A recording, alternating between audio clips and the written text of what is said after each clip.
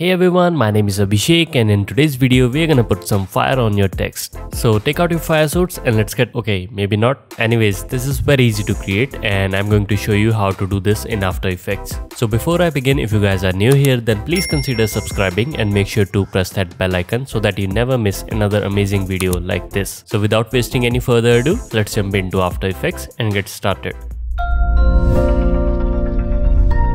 Alright, so right now I'm in After Effects and in order to create this effect we are going to use a free plugin. It's called Saber. It's from Video Copilot, and if you haven't installed it, I will put a link in the description below from where you can download it and install it. It's very easy to install. So once you have it, you can easily follow this tutorial.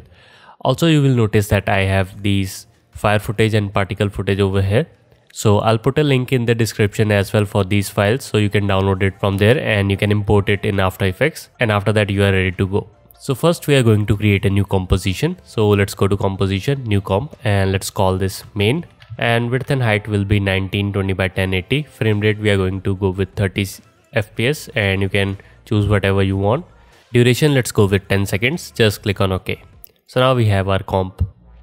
First we are going to create our text, so select the text tool and you can choose whatever font you want. I'm going to choose Gibson, so just click anywhere you want and after that you can type your text.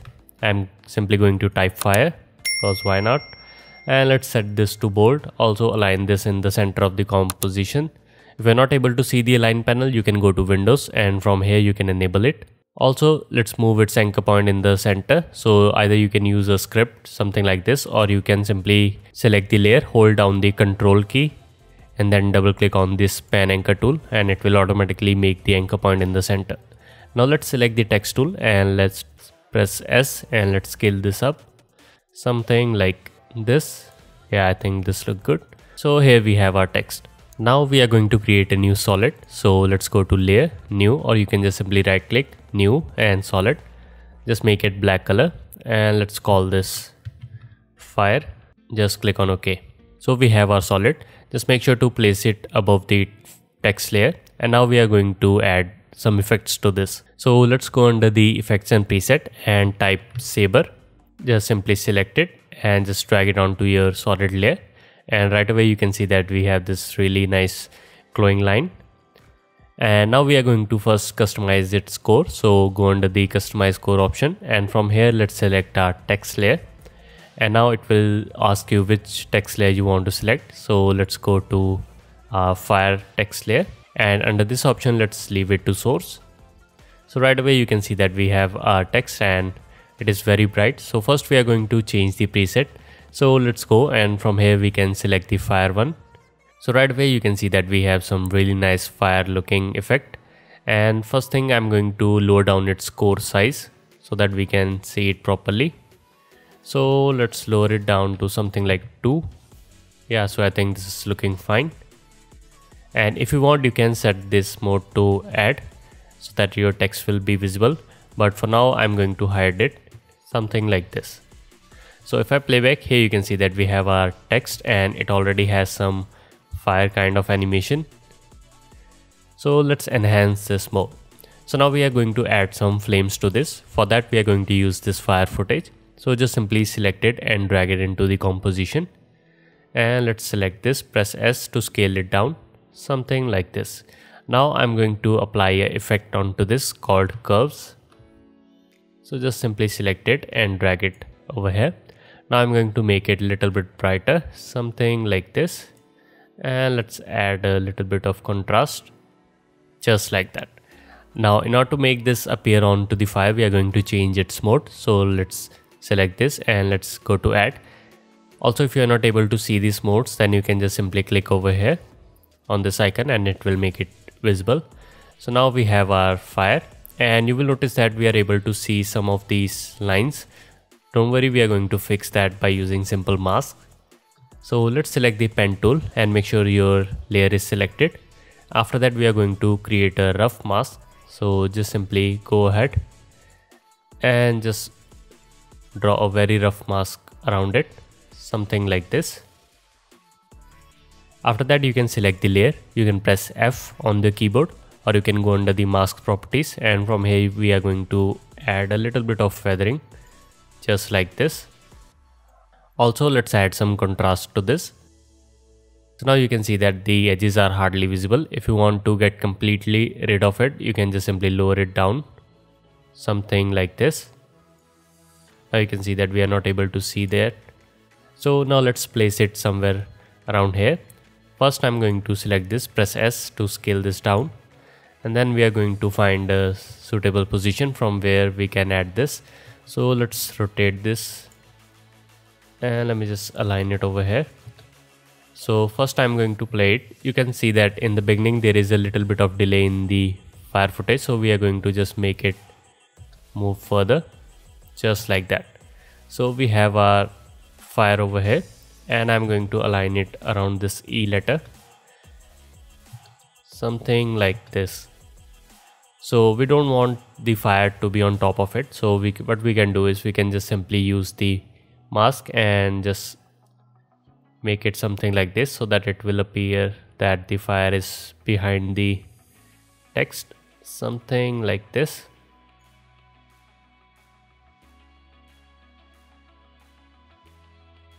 Just like that.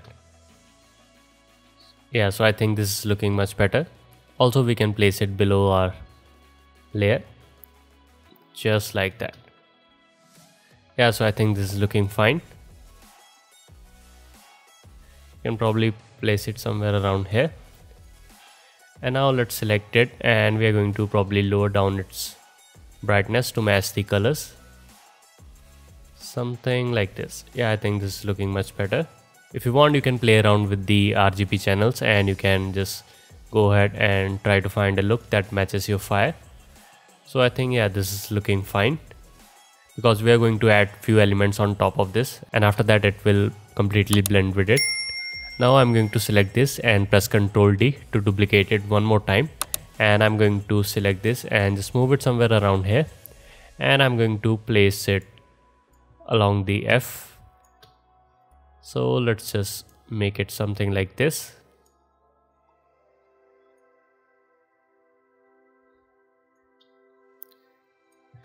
So now if I play back, here you can see that we have our fire over here as well. And I'm going to probably scale this up, just like this. So there you go. Now we have our text and it is on fire. So I think we are pretty much done with this, and we are going to add some heat distortion on top of this, because you might have noticed whenever there is a fire, the air above it gets really hot and you will see some kind of distortion in it. So we are going to apply that effect on top of this. So for that, I'm going to go to layer, new, and we are going to create an adjustment layer. So let's rename this to distortion, and after this I'm going to apply an effect called turbulent displays. Just search for it and just drag it on top of it. So in order to make this effect, we are going to tweak these two parameters, amount and size. So let's set this to 20 and let's set the size to something like 22. So you can play around with these values, but I have figured out that these two values look really nice. So now if I change the evolution, you can see that we have this distortion kind of look. So we are going to animate the evolution by simply using an expression. So you can hold down the Alt key or Option key if you are on Mac, then click on this stopwatch, and after that I'm going to type time times 500. Just click anywhere you want, and now if I play back, here you can see that we have some really nice heat distortion on top of it. You can probably disable this layer to check out its effect, something like this. So now we are pretty much done with our look, and let's add some particles to it. So let's select our particle 1 and let's apply it on top of all the layers. Just make sure that it's below the distortion layer, because we want our distortion to be on particles as well.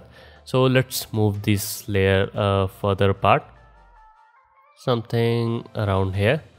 And now if I play back, here you can see that we have the particles going in the random directions. So this is exactly what we want. So in order to make the below layers visible, we are going to change its mode to add. So now you can see that we have our particles, and in order to change their color, we are going to apply a simple effect called tint. So just simply search for it, apply it onto the particles, and let's change their color map white to something that looks like fire. So yeah, I think this is looking fine. Also, if you want, you can apply curves to this or glow on top of it to make it stand out. Yeah, so I think this is looking much better. And let me just quickly select the particles and let's duplicate it by pressing Ctrl D. Now I'm going to press R to rotate it, and let's rotate it by 180 degree. Also, I'm going to move this layer a little bit ahead so that we have some particles flowing from top as well. And let's change the color of these particles to something like this bright yellow, just like that. And now I'm going to select it and press T for opacity, and let's lower down its opacity to something like this. So now if I play back, here you can see that we have some particles going along. And now let me just quickly add a background to this. So again, I'm going to right click, create new solid, and let's call this PG for background. Just click on OK, and we are going to place this at the very bottom. And on this one, I'm going to apply an effect called 4 color gradient. So you can just type 4 and just drag it onto this. So right away you can see that it has really bright colors, and we are going to select some darker colors that matches the fire, something like this.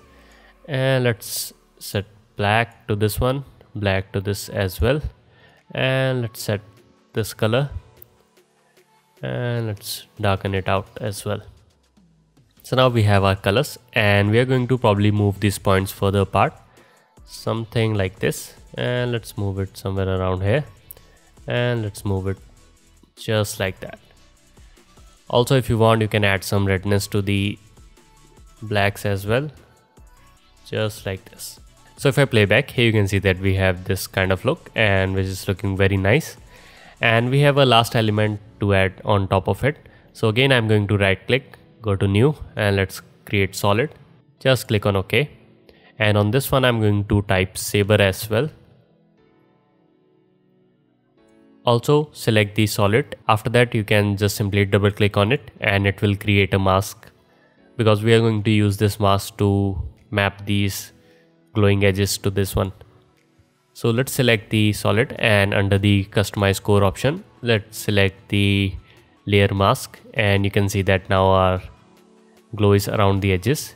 Again, we can select this and change the mode to add. If you want, you can change the color to something like this if you want to go with this look. But for this one, we are going to select another preset, which is this firestorm. And now I'm going to probably scale this up a little bit. And then we can select the pen tool and just select this edge points, and I'm going to just move them a little bit to the above, just like this. And let me do the same thing with this one as well, just like that. So you can see that we have some heat distortion on the left side, but we are not able to see them on the right side. So for that, I'm going to select these endpoints and just move them a little bit closer. Not this much, just a little. Yeah, I think this is looking much better. So now you can see that we have some glowing edges and heat distortion at the edges as well. Again, it's completely up to you. You can play around with these. You can probably scale this up, just like that. So now you can see that we have some really nice heat waves on the edges as well. So yeah, I think this is looking much better. Now if you want, you can add some smoke on top of it, but I think this is looking much better. If you want, you can create another adjustment layer, and let's apply our final curves to this to make it really pop out. Just apply it on top of everything and just add a little bit of S curve, something like this. Yeah, so it adds a little bit of contrast to the scene, just like that. Yeah, so I think this is looking much better. Also, if you want your text to be visible under this, you can just simply enable your text, just like that. And if you think that this is too much, then you can press T and lower down its opacity, something like this. Now you can see that we have a different kind of look. or you can apply a fill effect to this. Just search for it and apply it onto the text. And from here I'm going to select a dark color, something like this. So now you can see that we have our text.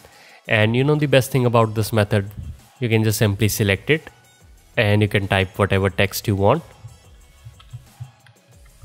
And right away you can see that it will automatically update over here. You might have to change the position of these fire elements, but rest of the things will remain same. So this is how you can create your fiery text. The project files for this tutorial will be available on Patreon, so if you are supporting me over there, then you can download it from there. Also, if you are not, then you might consider it, because you will get access to the tutorial project files plus other exciting templates that are available only for Patreons based on your tier. So that's it for this tutorial. If you guys have any queries or questions, you can ask in the comments below. Also, if you want to see more tutorials like these, then make sure to subscribe and don't forget to press that bell icon. So with that being said, my name is Abhishek and I'll see you in the next one.